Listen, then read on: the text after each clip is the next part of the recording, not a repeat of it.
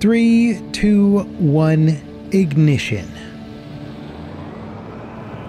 Engine temperatures are nominal. Initiating flight transformation sequence. Alright, this is officially the new coolest ship in Star Citizen.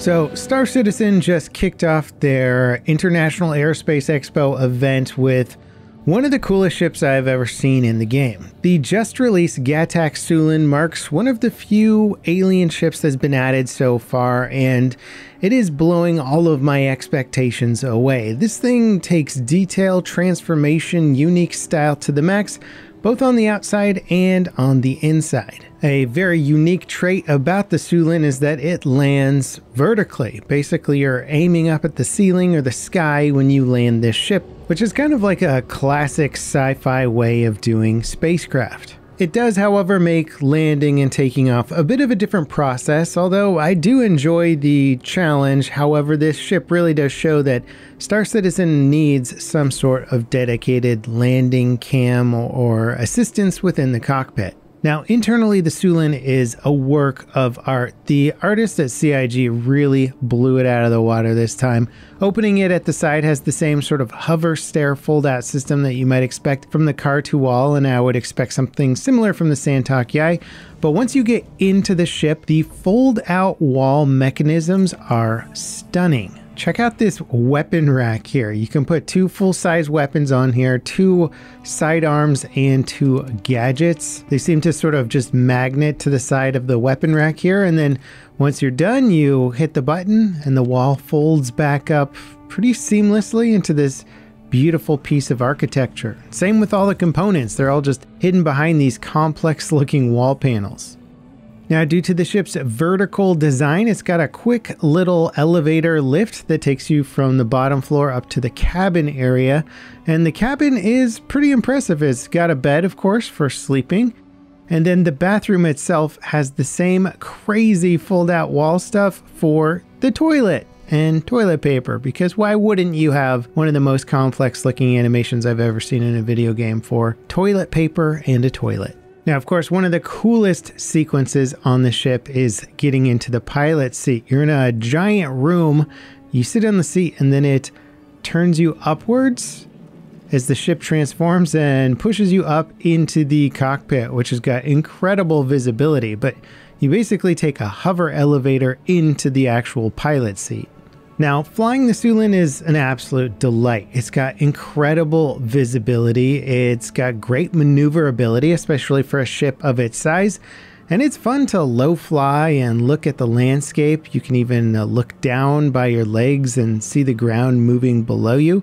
It is really just a delight to move around and explore with. And it feels like with Star Citizen's recent ship releases that they're really starting to embrace just the fun factor of flying and getting around. Star Citizen's such a big game, and a lot of your time just simply is going to be spent moving from one location to another. So if you've got a ship that's fun to fly, it really makes that transition much more enjoyable. Now, this ship is marketed as a light freighter, but of course it comes with some weapons, some actual decent firepower. 3 size 3 repeaters pack a decent punch. Although the capacitor isn't particularly impressive, it can still do some combat if you need it to. I wouldn't recommend it if you're going into the game with an emphasis on PvP or PvE, but it can certainly run missions up to HRTs, which is what I tested. Beyond the high-risk target missions, though, you might start to struggle as it just doesn't have particularly good DPS, and it is a pretty large target, so it's hard to miss this thing, I would imagine. Now, I do have to give the devs some props for putting 12 size 2 missiles on this thing, all concealed within the wings of the spaceship.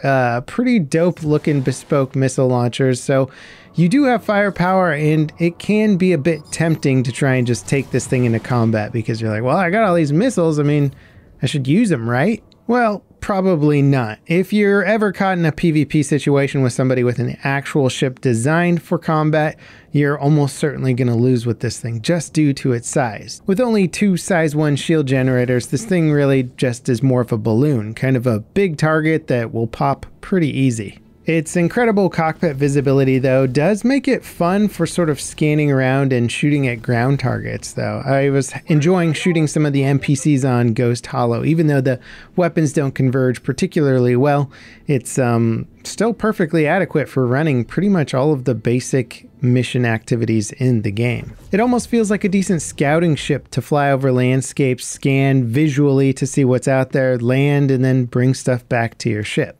Now, the ship is described as a light freighter, and it can carry 6 SCU of cargo, or at least it's supposed to. However, there is a bug with the ship right now, and the cargo containers will not properly seat into the actual carrying units that are on the outside of the ship. Also, 6 SCU of cargo isn't that impressive for a ship of this size. What is impressive, though, is its quantum jump fuel range. Now, the fuel ranges in these types of ships can change all the time, so I wouldn't bet on this ship always having the incredible range that it does, but I was able to put the fastest QT drive in this thing and zip around Stanton no problem and have plenty of fuel to spare.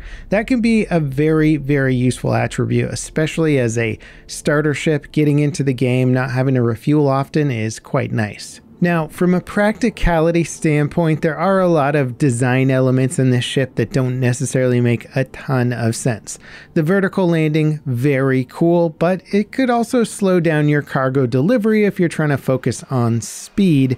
But then again, dedicated pilots would probably get quicker with this. And the vertical layout, while extremely cool, internally it does kind of waste a lot of space with big hollow areas, especially in the cockpit, that you're thinking, well, why does this even need to be here? It's just making me a bigger target at the end of the day. Compared to, say, an Avenger Titan, which is much sleeker, can carry 8 SCU of cargo, and has more firepower and a narrower profile for combat, this thing's pretty much just going to lose straight up in any sort of one-on-one fight against it. Then again, the Avenger Titan has a much shorter quantum fuel range, so if you are purely using it for light freight for the most part, then you could easily make an argument for the Syulen. Now, as far as starter ships go, I think the Syulen is an excellent option. It can do everything you need it to with excellent style. Its internal quarters really make it feel like it could be your home base ship, and the extended range on this thing is going to be very forgiving for new players who don't want to have to constantly stop at stations to refuel and slow down their trips. I'm a huge fan of the visual style of this ship. It really does feel truly alien, and I'm excited to see more Xi'an ships come into the game, and maybe even some Xi'an fleets flying around the verse at some point. We're probably a little ways off from that, but it is fun and it adds a whole bunch of needed flavor to the Star Citizen universe. Now, of course, if you're new to the game and you're thinking about picking up a starter pack or joining the free fly week that's going on right now, make sure to use my referral code when you make an account, and it'll give you some extra credits when you first get into the game, which can go a long way. And if you guys enjoyed this video, don't forget to give me a like, subscribe if you haven't already, hit that notification bell to beat the YouTube algorithm with me. And next up, check out this video on all of the features left for CIG to complete for the spaceships in the game. It's quite a lengthy list, but it'll give you a good idea about what's coming down the road and maybe even how long it's going to take. As always, guys, thanks so much for watching, and I'll see you next time. This is Level Cap, signing off. Landing complete. Have a pleasant stay.